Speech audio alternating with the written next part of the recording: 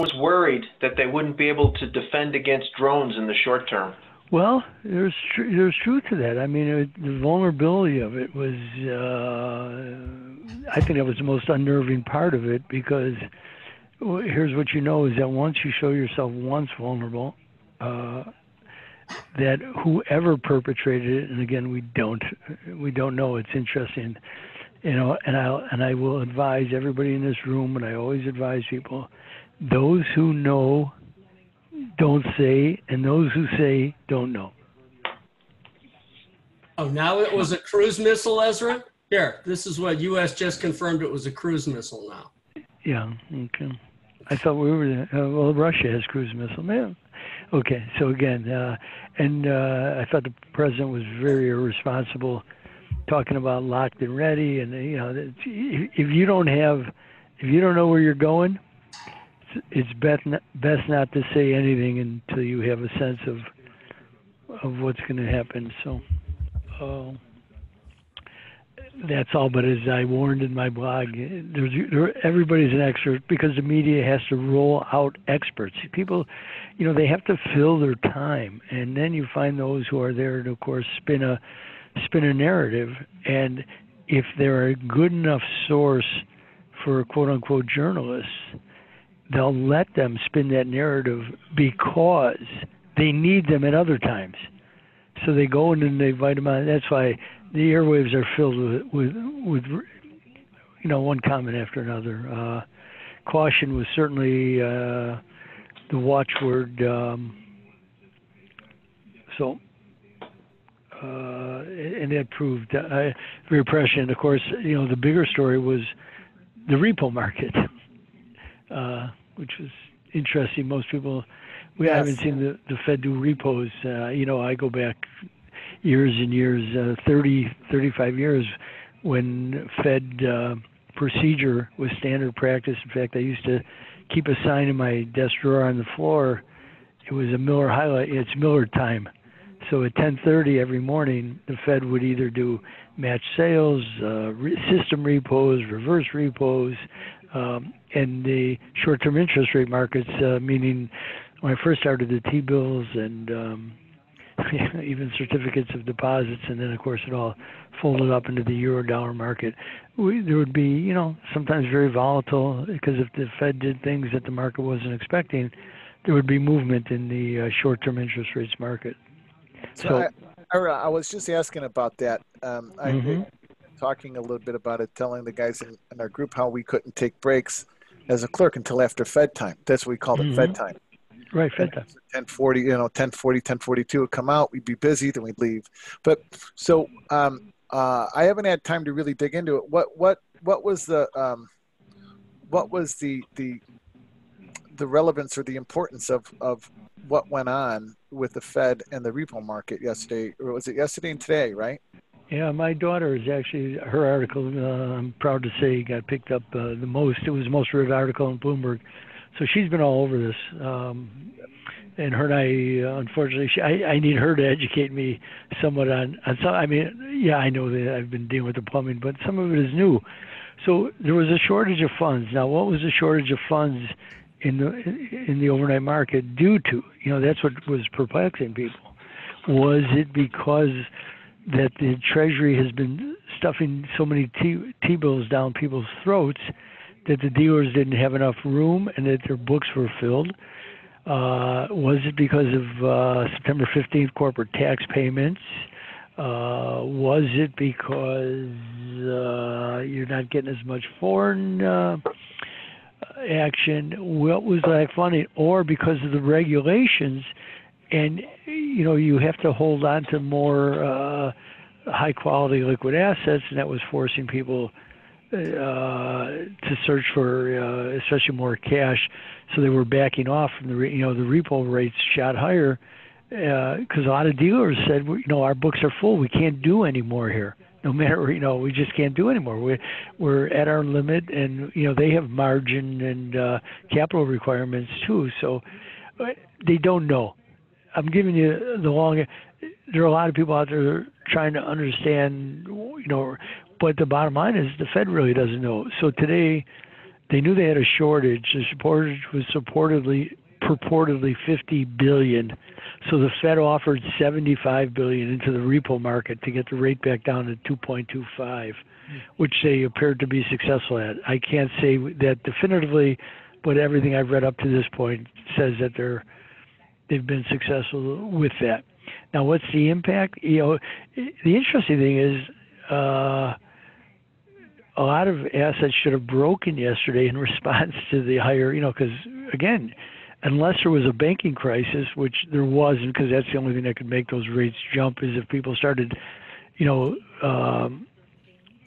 dumping some things and searching for other things, so there would be a lot of activity in the repo market in order to make sure that they didn't get caught off with collateral.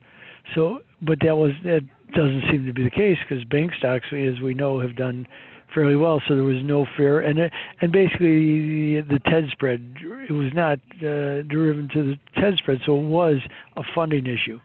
But the bottom line is the Fed doesn't really understand yet what's going on here, and this is, of course, with QT being over quantitative tightening having ended already.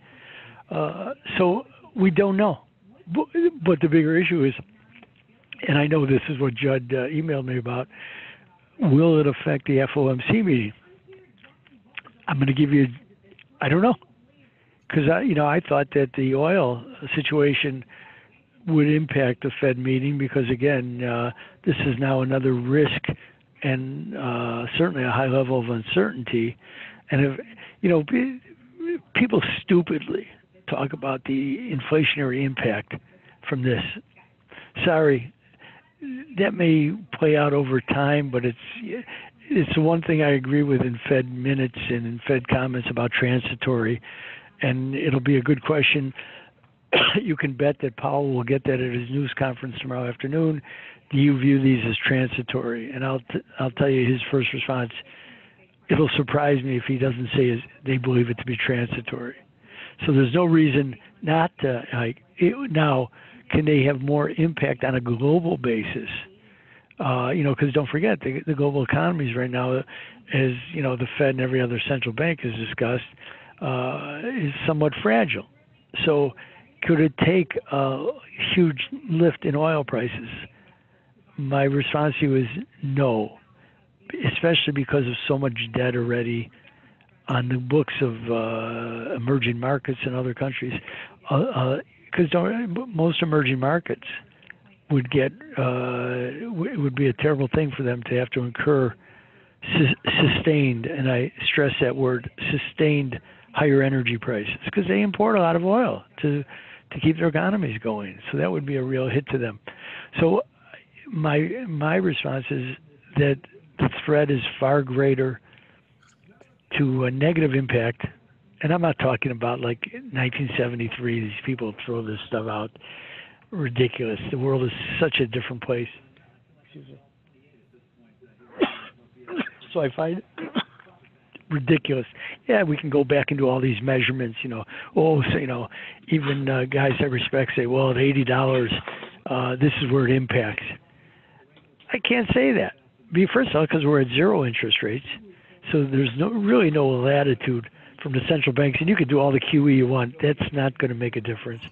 And that was my point about watching the gold market here and being very careful, because I wanted to, and there was a very interesting response from Trader One on the blog, who said, "Hey, you always warn, do not get trapped by buying gold on a geopolitical event."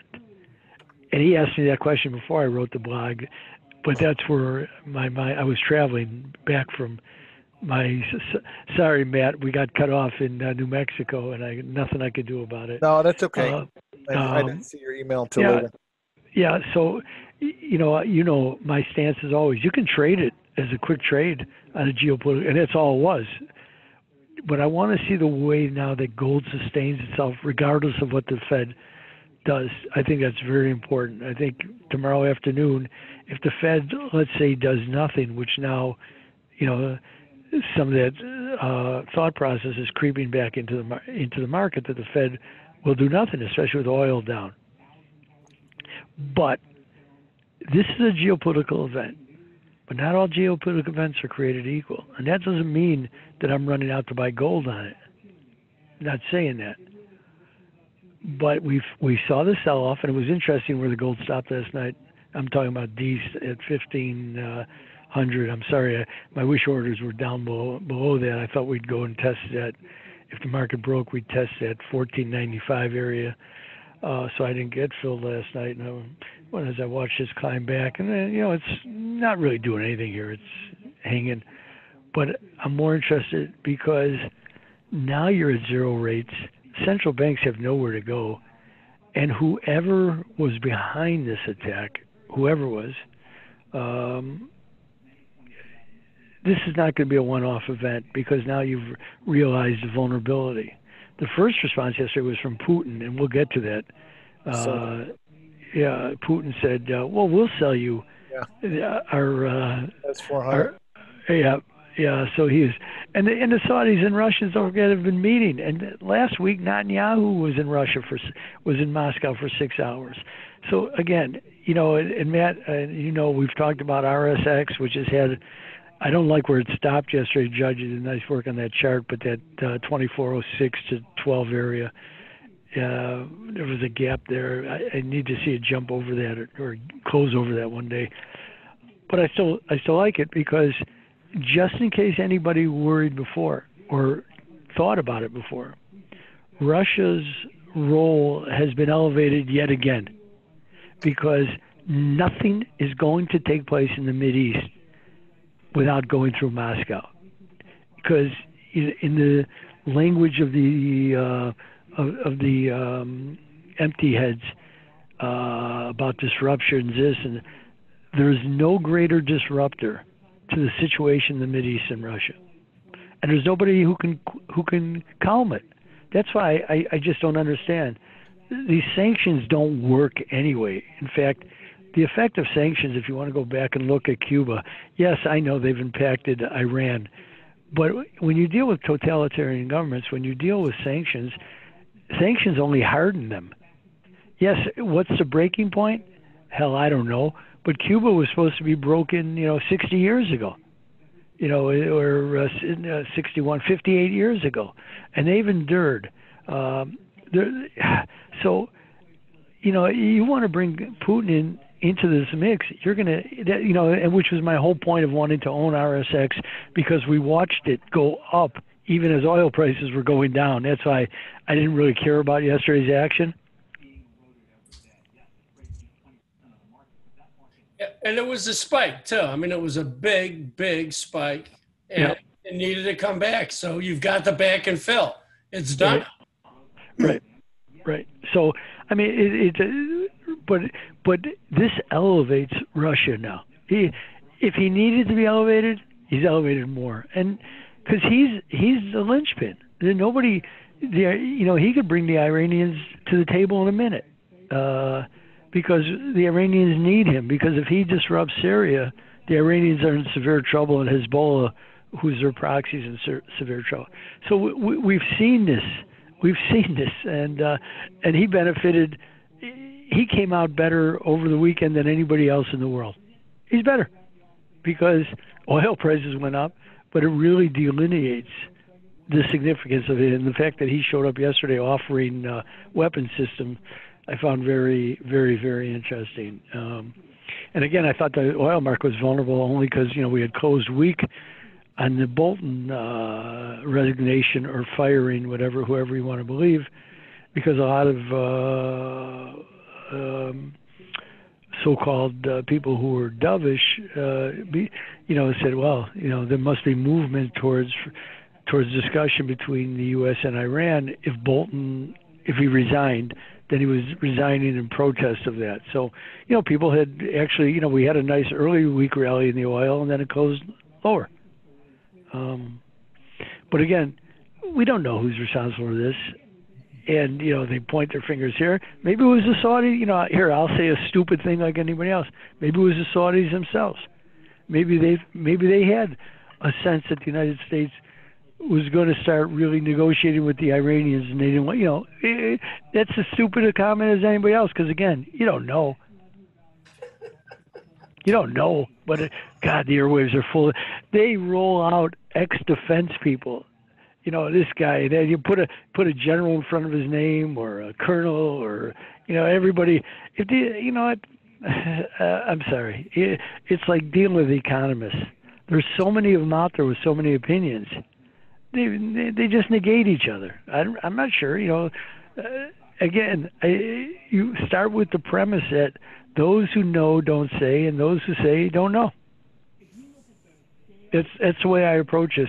Now, they may be right, but I'm going to have to go research it because I can sit and listen to anything, and all the stupid television does is trying to fill time because the worst thing they can do is go black, or have somebody else beat them to the punch on something. Well, that's their greatest fear.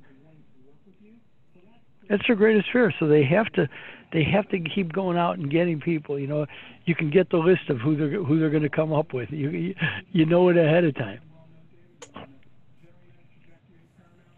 Yeah, it's unbelievable. Now you got the Canada after the expiration.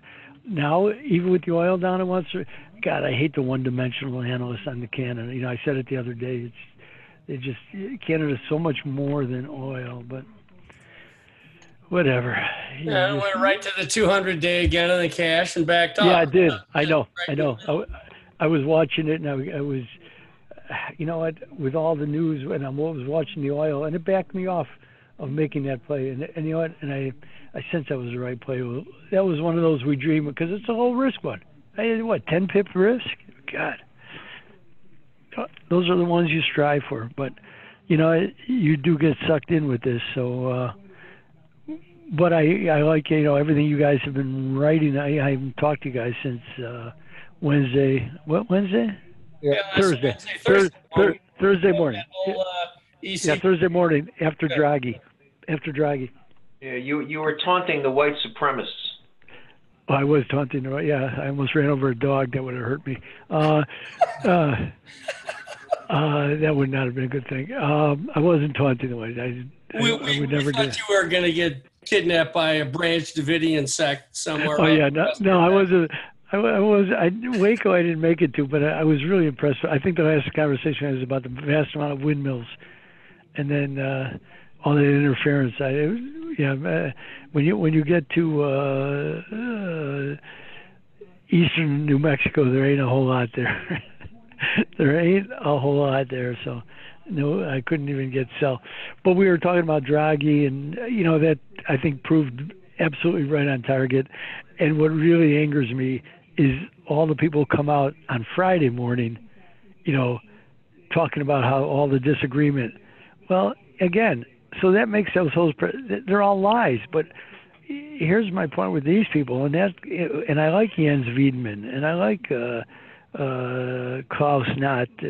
But why do they sit quiet? Why doesn't somebody stand up at the press conference and go, hey, Mr. President, I'm sorry. There was a lot more dissension. They sit there. The consensus-based organizations really are weak.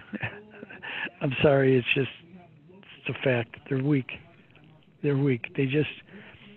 operate in ways boggle my mind.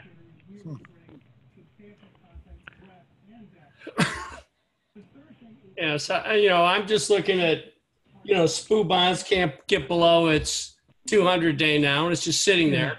So you're basically just stuck here waiting for tomorrow afternoon. Well, the interesting thing is here, like with the euro, why is the euro's really performed again? That's something we saw too. On Thursday, though, I know we were talking about it. Don't get trapped in selling the euro.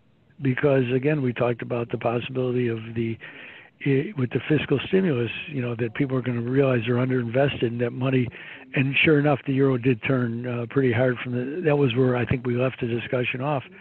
But here today, as there's supposedly what's his name, Renzo Matteo left he's going to form a new party. The Spanish government is going to election, but the Italian, the VTBs. Are very weak, and they've been weak all morning, and yet the euro is able to sustain a rally, which is interesting.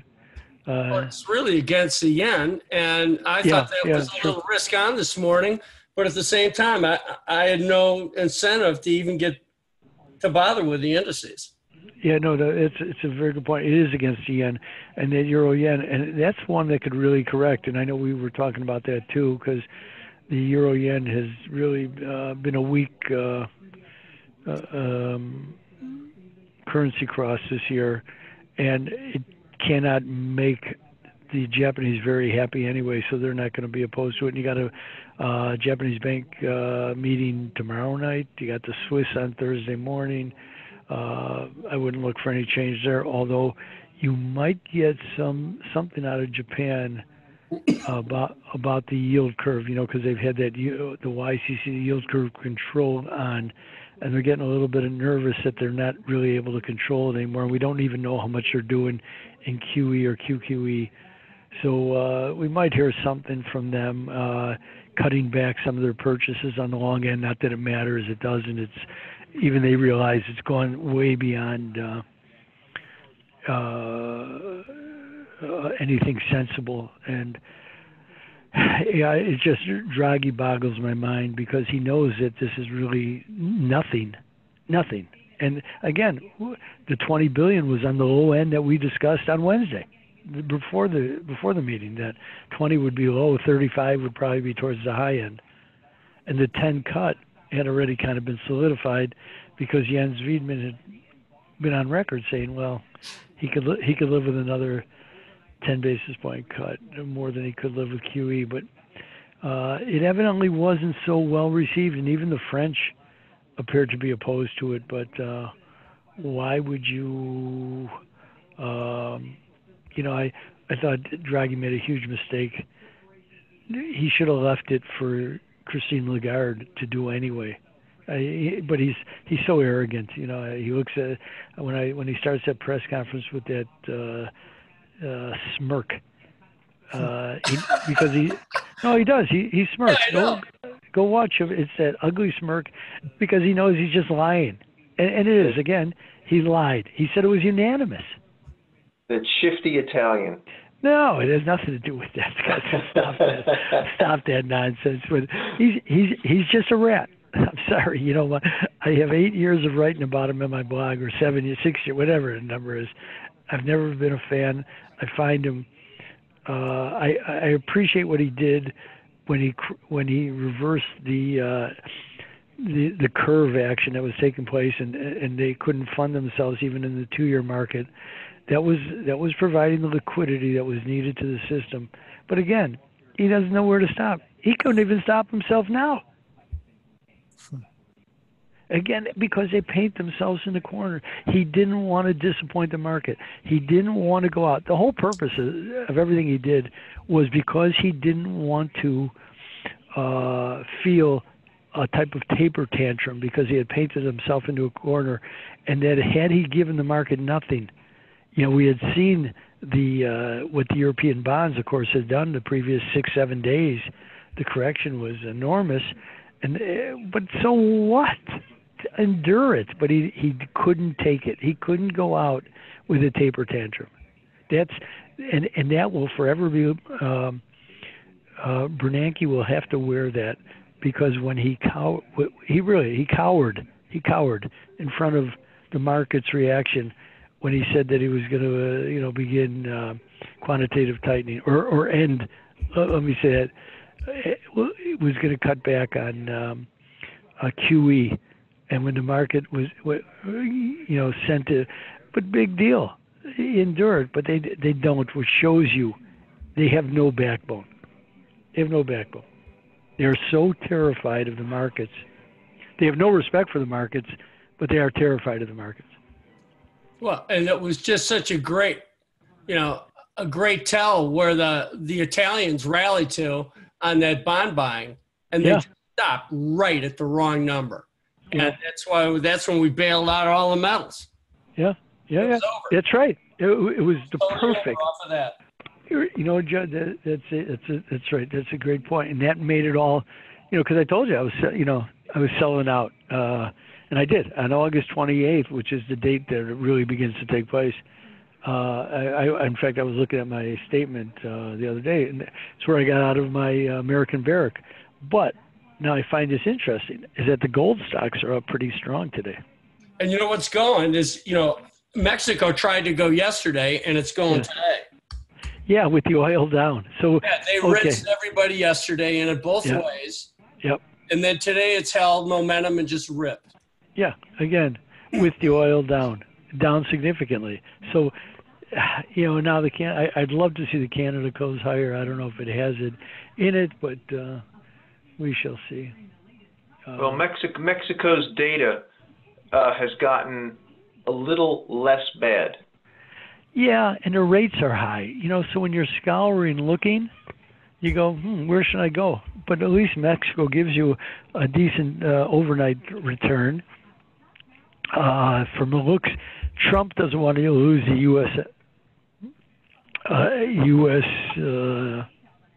USMCA.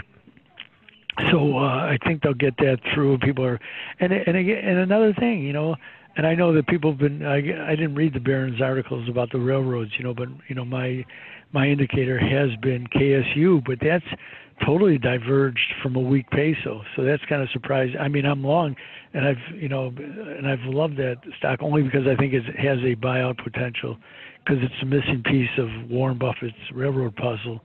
And I guess that's what Barron's, they didn't talk about Buffett, but they were talking about that I guess I didn't read the article again, but somebody told me, who knows, what I felt about it, that KSU, Kansas Southern, was more of a boutique. And that may be it. Therefore, there's a premium built into it as a takeover target because it trades at a higher multiple, which, of course, makes it vulnerable to any type of sell-off. Yeah, well, it also has kind of come sideways right back to the averages finally. I mean, this has been up and away for 2 weeks since it bottomed on the 28th. And now it's finally the averages has finally caught up to the chart pattern. Yeah, well, it's usually happen, right? We get some mean reversion, so which is good. But I will say this geopolitical event with Saudi Arabia, this is not a one-off event, because again, until we find out, and there's even Trump goes, well, it's the Iranians. Well, let's not be so hasty. Well, as an American citizen, I'm kind of furious, because with all we spend on defense, you're going to show me some satellite photos, and you can't tell me within 24 hours who's responsible for an attack of this magnitude. I'm incredulous. Maybe they don't want us to know. Yeah, but there's so many sources, I'm on the one, and then I'll say, I'm glad they don't jump to conclusions, because you don't want to make the wrong mistake and ignite that fire. But you can't give me, you're going to show me satellite photos, and I've studied satellite photos back in the 70s when I was working on nuclear disarmament stuff, and you could see back in the 70s what they could see from 7, 8, 9, 10 miles up, if not. I mean, you could read a golf ball on a golf course. I would look at those pictures and I would go, huh? Wow, that was kind of scary. And now it's a 40-year-old technology, 45-year-old technology, and it's well advanced to that. Help me here.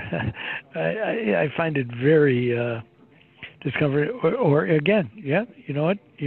They go, we don't want you to know, because it's a source that scares us. But let's find out what's going on here. But believe me, this one ain't going away. This one not going away.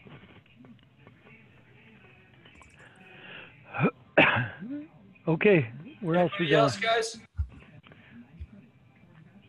Got any questions? Yeah, and then Michael's asking about the Israelis. What do you think about that election for tomorrow or today or whatever? It's today. Well, I was waiting. I make no bones about it. I'm very pro-Israel for many reasons, but I was waiting for the rumor mongers to begin saying that they came from Israel, because Netanyahu wanted to solidify his position, and show how unstable the Mideast was. Honestly, I'm sure we'll start to see those. The elections, as usual, Israeli elections are really too tough to call because they're a very enlightened electorate. They vote. Their voting numbers are high.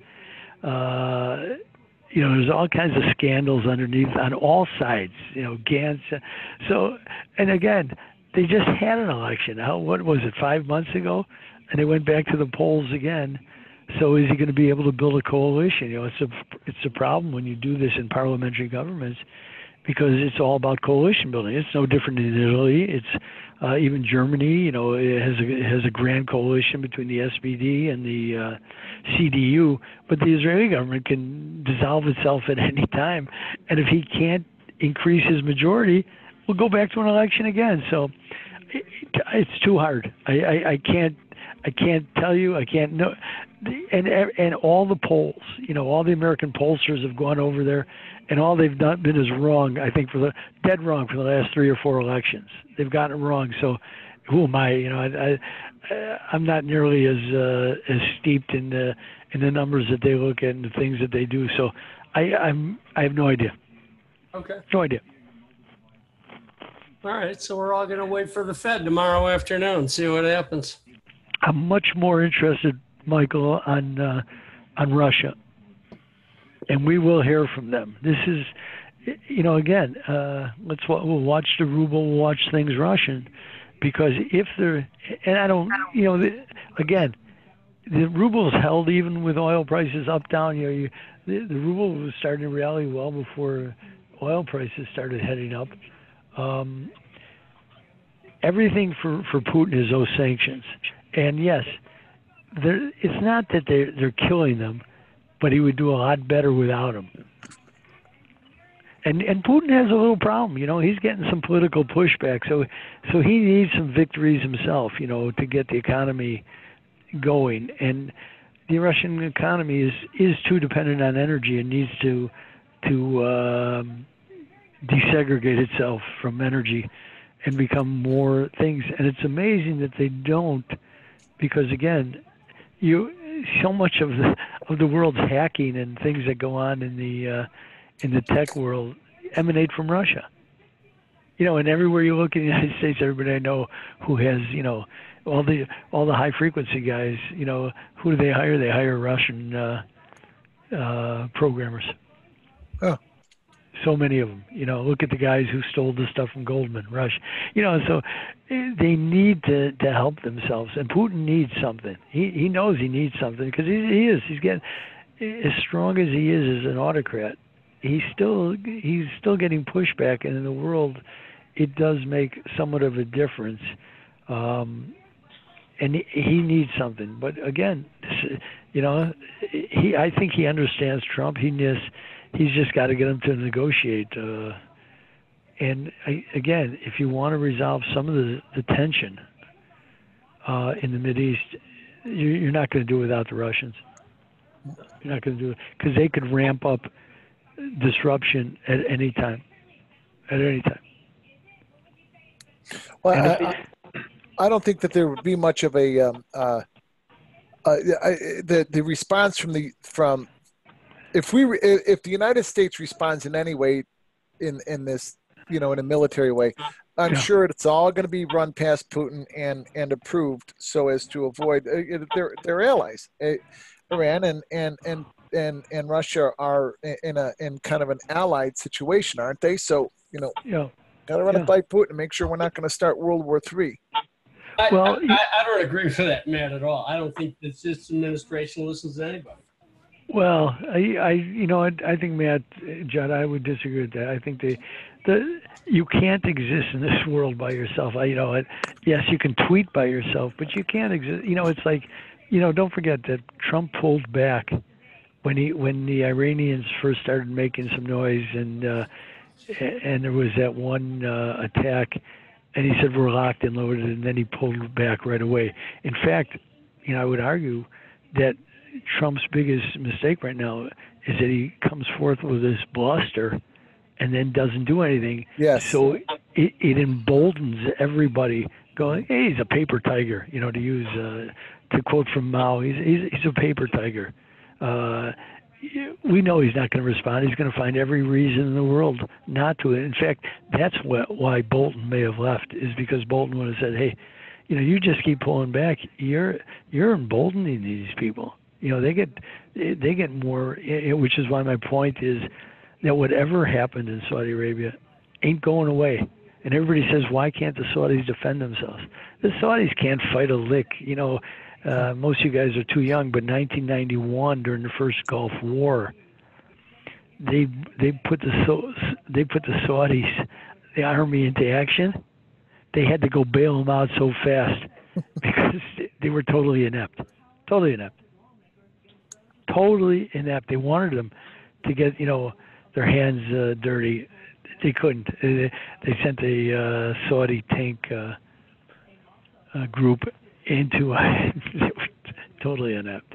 And in fact, a couple of years ago, or when the second Gulf War took place, or actually the rise of ISIS, and this is important to note, what I'm going to tell you. With the rise of ISIS, ISIS was to establish the caliphate, right? That's what they established, the caliphate.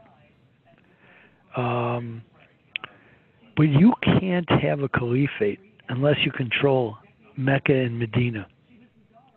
Those are the kingpins of the Islamic world. And if there's any people of the who are Muslims, who are in this room, I'd love for them to speak to this, because it's an important issue. And that's the Saudi power, as much as it is oil, but in the Muslim world, and why they have so much heft in the Islamic world is because the House of Saud controls Mecca and Medina, which are, of course, the holy sites. And in fact, right after the Iranian Revolution in the 1980 or 1981, the Iranians made a play on Mecca by sending in those who were on the Hajj. They brought in weapons, and there was a big shoot up at the Hajj, which the Saudis crushed, but it's not to be diminished. But the ISIS was actually moving towards the Iraq-Saudi border after, when ISIS was, was busy running around Iraq and seizing territory, and eventually had to be pushed back, because that's what the Saudis fear most, is that border would be vulnerable to such a movement, and if they got a control of Mecca and Medina, the House of Saud would fall so quick. It's the key to the caliphate. Yeah, it's like the last caliphate we've had, of course, is the Ottoman caliphate, and the Ottoman Empire controlled, all of Islamic, especially Arab lands, and with that came Mecca and Medina. And you go back to Lawrence of Arabia. These are important things. So it's something that doesn't get talked about, but put it in your cap, because if you hear things about, we haven't, but that's the real vulnerability. I never knew that, Ira, and that I never knew that, and now that's just, my mind is going with all kinds of connections and all kinds of things that. Just going back to the formation of the House of, to the formation of Saudi Arabia by the West is, the country itself, and then the protectorate of it, and why, why? Oh my Lord, that's so important and so interesting. Well, that's what they, the House of Saud, because first of all, there was a lot of revenue with that. In fact. The people during the Ottoman Empire, the people who controlled it, believe it or not, was King Hussein's family from Jordan. The Husseinis, I'm pretty sure that's right. And so when, the deal was made to set up the House of Saud with T.E. Lawrence of Arabia, then, that's where they screwed Israel. Now, Israel wasn't, but under the original Balfour Declaration, Jordan, it was Transjordan, and that was supposed to be what was given to the Jews for settlement. But because, and they thought they'd moved the House of Hussein to Iraq, but the French, of course, got involved in Syria and Lebanon, and things shifted again, and so they had to cut off part of the original Palestinian mandate and give that to to King Hussein's family to set up what we now know as modern-day Jordan, or back then was known as Transjordan. But this is all from the breakup of the Ottoman Empire, and these things linger. This was all all these states are new states. They really didn't exist. I mean, yes, but they're all part of the Ottoman Empire. And when empires break up, we know history tells you that very strange things happen, and this is what we're left with. But these are lingering here, and believe me, as much as the Iranians want to control the oil, more importantly is the control for all of Islam of Mecca and Medina, and especially because it's a Shiite-Sunni divide. So there are a lot of things in play here, and let's find out who's really culpable and responsible here.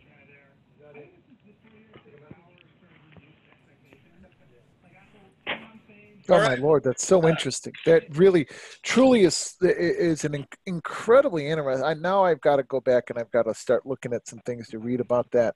I'm fascinated with the history of the House of Saud and how Aramco, the IPO with Aramco. So that's another thing that I guess is thrown into the mix here too, and the price of oil. But here we are. They've been talking about the Aramco's IPO for so long. Another important part of that I want to back up and just say about Aramco is that I don't think not many people know what the word or term Aramco stems from. Yeah. Don't tell anybody. Yeah. But let me, and I've been on this view of Aramco for a long time.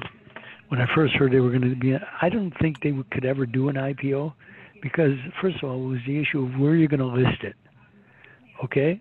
So if you list it in the United States, I said you can't list it in the United States because, if some large shareholder says, challenges, think about somebody like Icon. Of course, nobody can buy that much of it. But let's say that you could, and some private, or some activist investors say, you're not doing enough to support the price of oil. We want you to cut, oil supplies to raise the price of oil to increase shareholder value, right? So they'll take them to court. You're not acting in the shareholder interest. Well, of course you're not, because it's totally a political entity. How do you because the politics of Saudi Arabia are different than the finances of Saudi Arabia. Yes, they converge at some point, but they're totally different because sometimes the Saudi have to pump oil. Okay, you guys are getting too young. But Donald Trump crows about it all the time. I get to he was crowing about it yesterday at the press conference. When I needed them to increase production, they increased production, because we needed more oil. One thing I didn't like about George Bush, the older, the first president, was in 1986-87 when oil prices were down to $10. He went to Saudi Arabia to get the Saudis to cut oil production because they were killing Texas. Texas was in severe economic straits because of the decline. My timeline may be a little off, but he was vice president at the time. He was not president. Oil had dropped. Here, I'll put up a chart. Not hard to discern. I'll put up a monthly chart. Let's see. I got to put up a monthly. I can tell you exactly. There it is. I'm not 1986 April. Price went down to $9.75.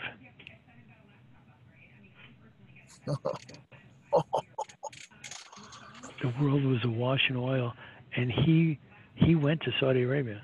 And and here's a guy who was an ex-CIA director. And I said I would never vote for him for that reason. I said, you know what? And then he won he won the election.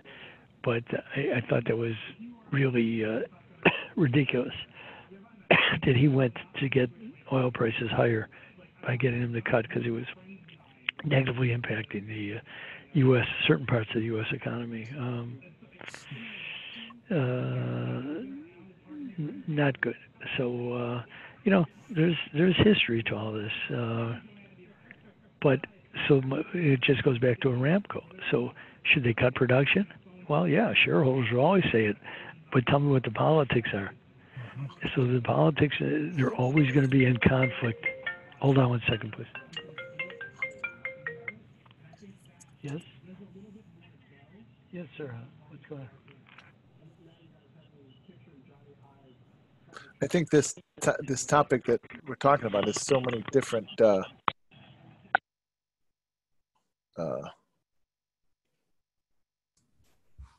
so many tentacles that are reaching into so many parts of the markets and politics, geopolitics, and also into the markets. Oh, I'd love to have a. Yeah, well, we just had a pretty good low in oil last hour, and No. And the okay, I'm back. Okay. I'm back. So again, I leave.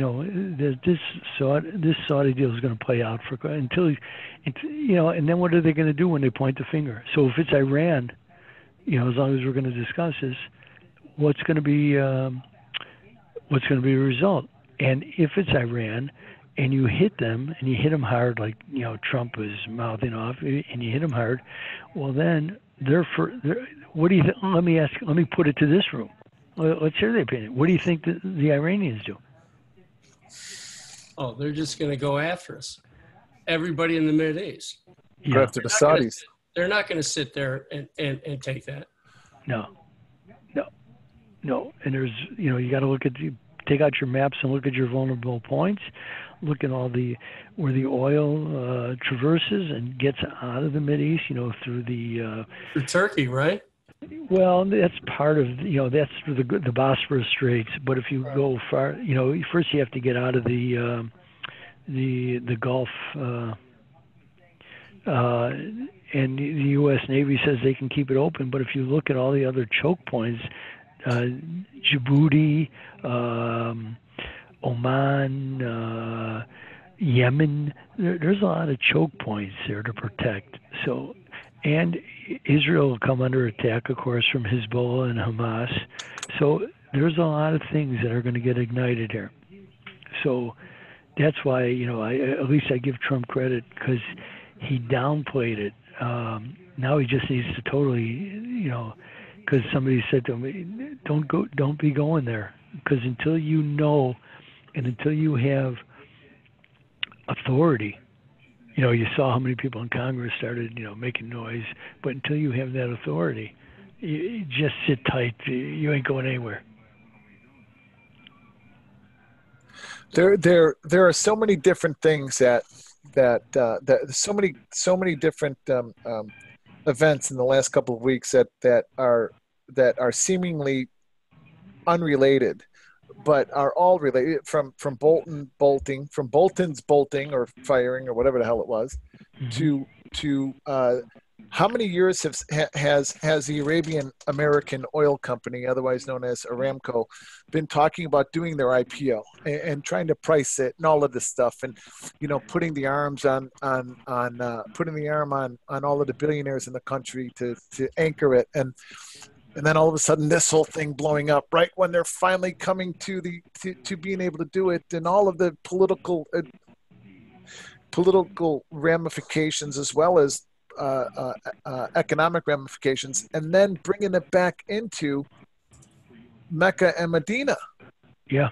Well, I mean, I'm just showing you that it's out there. You can go verify it, but it will always be an issue because as long as those are the two most important holy sites in Islam, and you see the issue between Iran and Saudi Arabia is far more than oil. I mean, even under the Shah, the United States was nervous about the Shah because, and we go back to 1953 with Mossadegh, is that Iran, which was the Persian Empire, and it had designs on certain things, and the Shah was a very willing ally, because he wanted the protection of the U.S., so he wasn't searching out for the greater. But the United States was always worried about the Iranians wanting more. which is, why you get the CIA involvement in 53 and the coup and the toppling of Mossadegh, even though supposedly it wasn't as great as once they start, doing some revisionist stuff in history, that plays out far differently than you think, maybe. But there's a long history of this. And the Saudis and Iranians have looked at each other, and that's the Sunni Shiite issue that has played out for a long time. And the fact that the Saudis had so much money and were able to support madrasas around the entire Islamic world with Wahhabi clerics, so there's a lot here. That's what you learn when you read, because I've read several books on the House of Saud, and I find it fascinating. But it's, it's real, and you're gonna hear more about it. This isn't, and that's why the market is now, setting itself up very complacently. But there's more to this. This cannot just be one-off. Because it's not, it's too big, and whoever's involved with this, too big. That's a great way to describe the board right now. Complacent. The market is very complacent, set up complacent all across the board, except for maybe the Italian bonds. Now they're buying all U.S. Treasury. Yesterday it was all. Yeah. It was all, the Spanish and the gilts, because that's where all the Saudi money is. Right. And look at again, the euro's rallying. Yeah, it's just going straight up. And even the euro Swiss. So, that makes the point that we were talking about last week, is that people are underinvested in Europe, so it doesn't take a lot. And even though the DAX is down to, it's negligible. And again, all the talk is that they have finally gotten Germany to acquiesce to, massive. At least the FT's been running articles.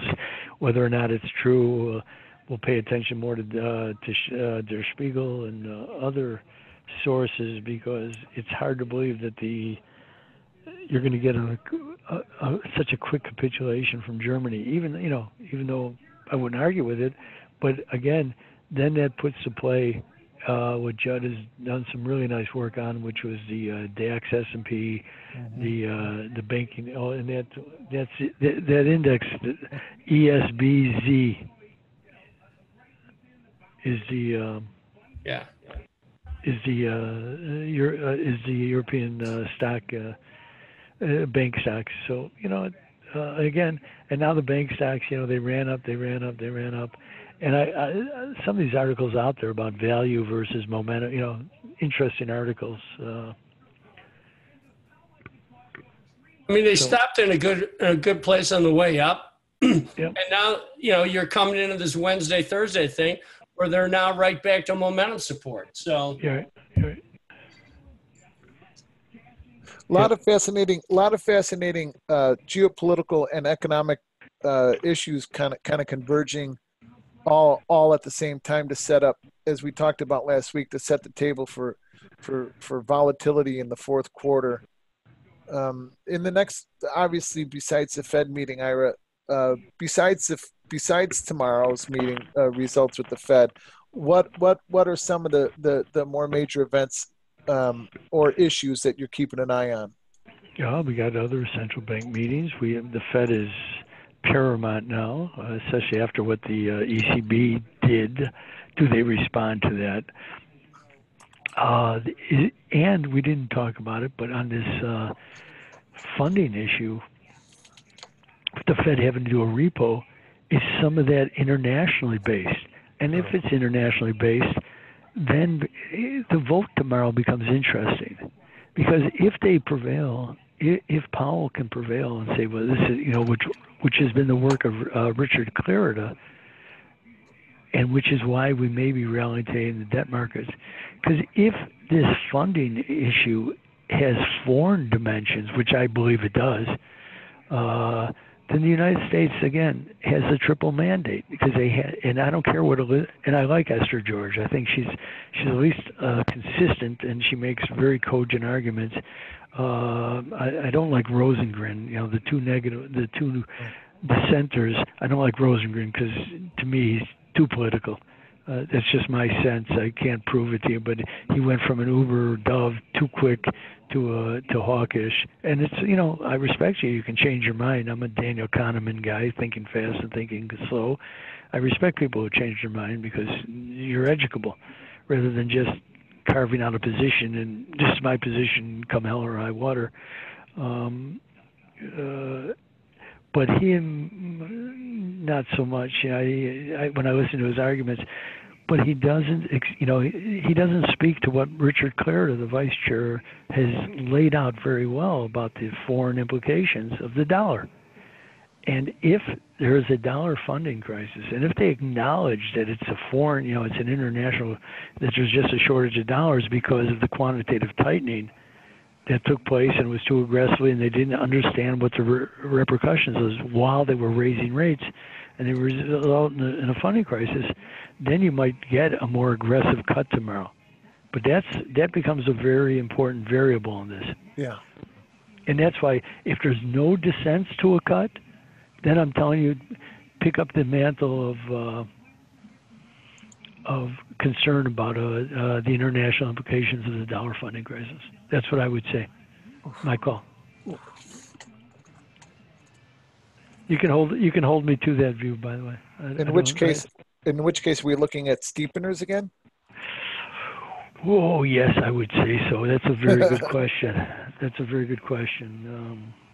You know, I don't know where the two. She was supposed to send me. Hold on, I don't have anything here.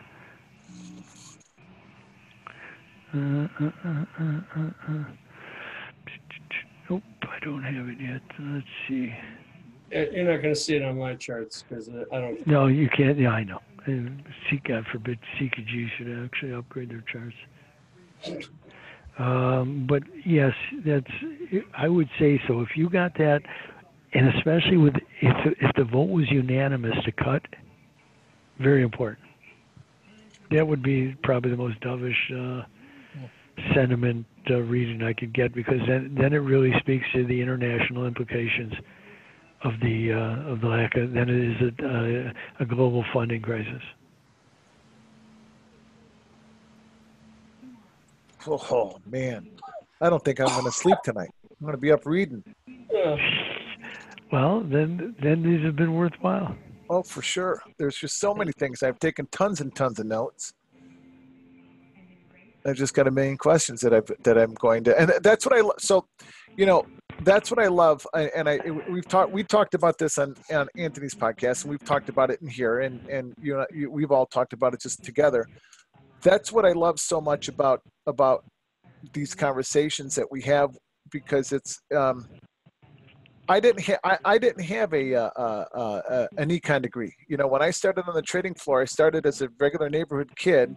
Oh, by the way, I saw Johnny Boy the other day. I stopped and got my car washed. I thought about it. So Johnny Boy. Yeah. Did you tell him you know me? Yeah, of course. I got to go see him. Oh God, that guy's funny. Anyway, yeah. I was thinking, you know, I when I started on the floor, I started as a runner. I didn't know anybody. I didn't have a rich father, rich uncle. You know, it was just I worked my ass off and worked every job but out trades. But when I got a chance to sit and talk to you, and I got a chance to sit and talk with Judd, I'd ask questions constantly, just like I do now. And these conversations, you know, and then. Yeah, I don't pretend to understand everything that you're talking about, but I do take notes and I go look them up. When I read your blog, I do take notes and I go look them up. I'm not going to make an authoritative statement as a blog, as a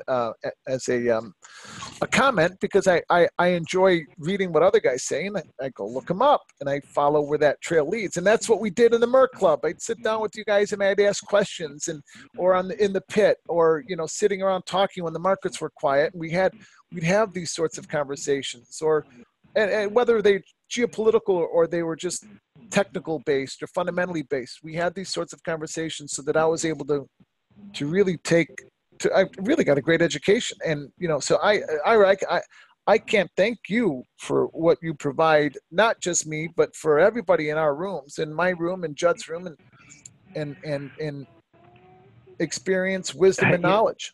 Anthony interviewed Roel Powell the other day. Did you see that interview? No, I haven't seen it yet. I want to see it. Yeah. Phenomenal. Like Roel. Yeah. Phenomenal. It's not that I always agree with Roel, but phenomenal. And he talks about, because Anthony gets out of him. He says, well, do you keep a journal?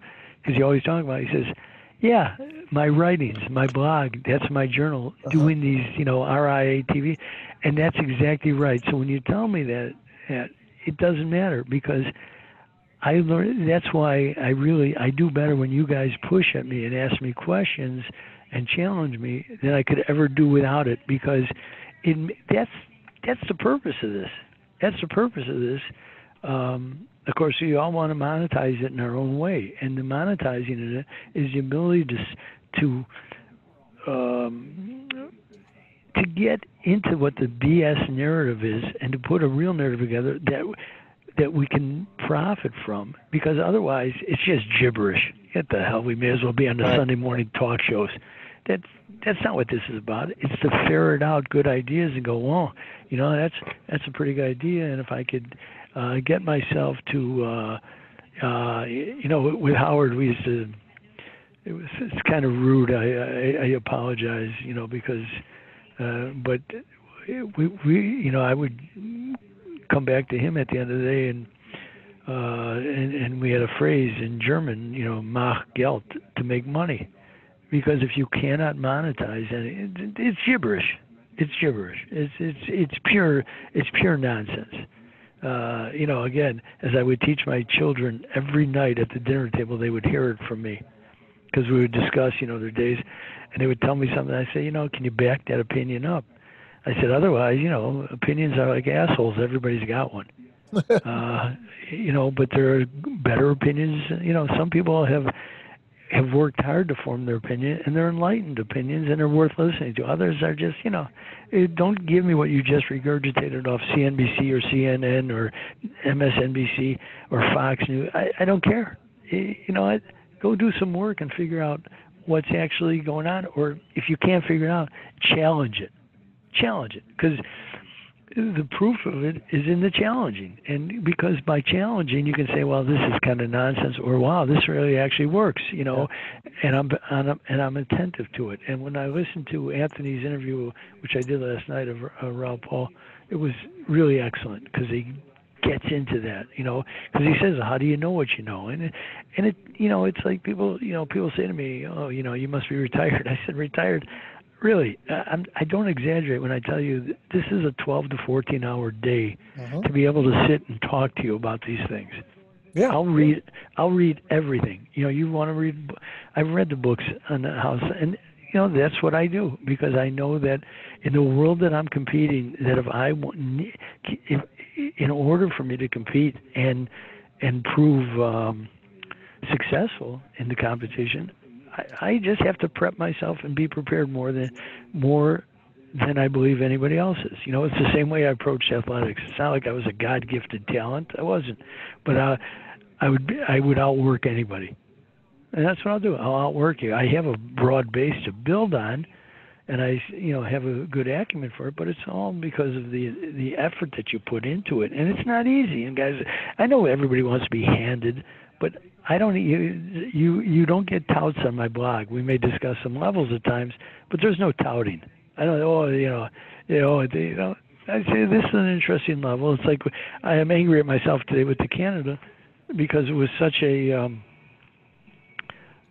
That was like a classically good trade for me. It was a low risk entry point where you could really step in and. It gave you a great spot. I mean, I wasn't even looking at it. With the expiration. Oh, yeah. With the expiration. It was a perfect combination. Perfect combination. It pissed me off, But that was, again, I love it with you guys and when I speak with others, because it's the focus that I get. It's the focus that I get. Tomorrow morning, I'm going to get an education from a 96-year-old man who worked on the Manhattan Project. Oh. He's a nuclear physicist, and he's working on solar energy. So I've met him already a few times. But tomorrow morning we're having breakfast on LaSalle at the Corner Bakery at like 150 South LaSalle at 8:30. So I'm going to sit and talk to him. Another way for me to learn. Well, you know, I might have a meeting down there at 8:25. Yeah, stop on in. For coffee. Stop on in. I'll introduce you to him. He's a phenomenal guy. I'll be having breakfast with him. I'm telling you, stop in. He's 96 years. Trust me, he's just an unbelievable guy. So I'll be there at let's see, what is it, 8:30. I know I have a meeting because I told him he wanted to do it at lunch. I said, no, Fed time, Dieter. He gets it. Yeah. Oh, Ira's, while we're talking, Robert sent you a bottle of wine from Italy that I have for you. Oh, no kidding. Yeah. What a nice thing that is. Yeah.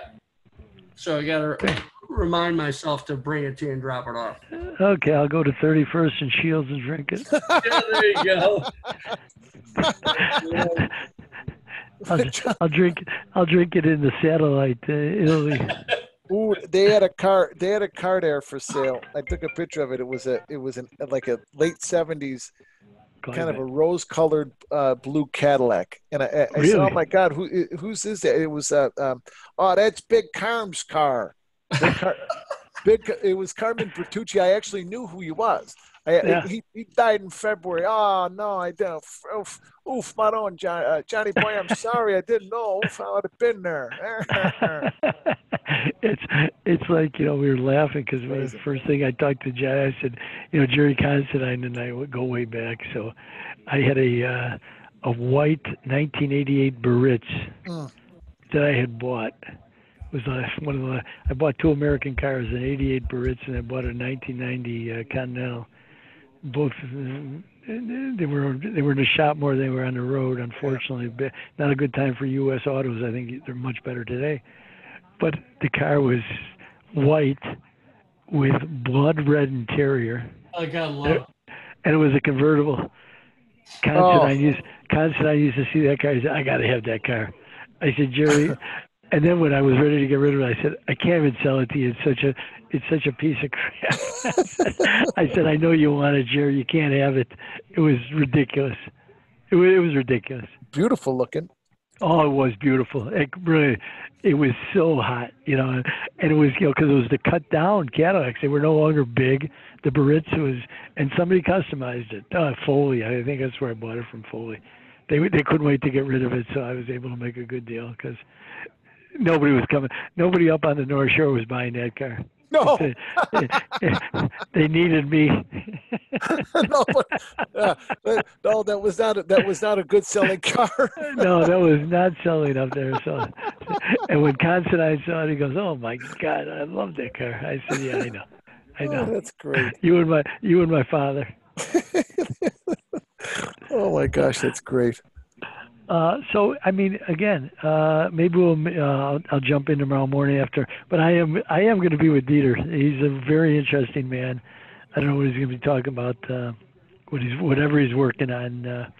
96. I hope to keep me working on something. But I mean, what you get out of this, of course, is, you know, the more you push. As I said, the better your questions are, the better I trade.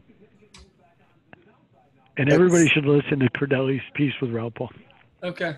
I've already tweeted that out, and I tweeted Alex's article out too. Okay, great. All right, guys. Thanks, All right, Alex. see you Thanks guys. so much, All right. Ira. Thank you. Okay. Well.